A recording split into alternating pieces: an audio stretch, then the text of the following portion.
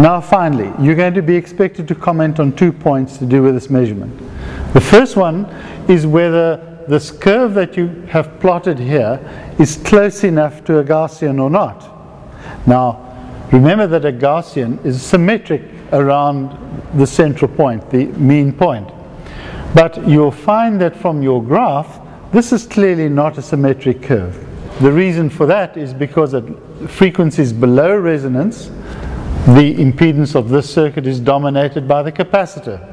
That's a nonlinear device with respect to the frequency, whereas at frequencies above resonance, the circuit is dominated by the inductor.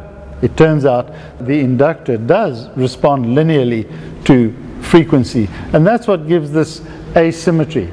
So you'll need to quote on whether you think that this can be good enough to be approximated as a Gaussian.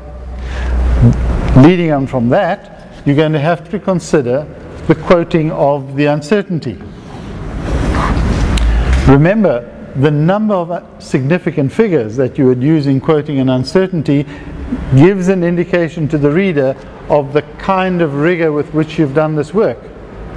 If you've done a very careful job, a rigorous work of working out the uncertainty, you're going to quote this to 2 significant figures.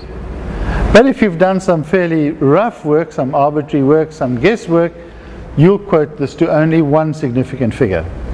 Please make sure that you've consulted the manual to find out when you should be using 2 significant figures or 1 significant figure here. Once you have done that, make sure you know how this influences the number of decimal places that you'll quote there. Remember also, significant figures and decimal places are not the same thing.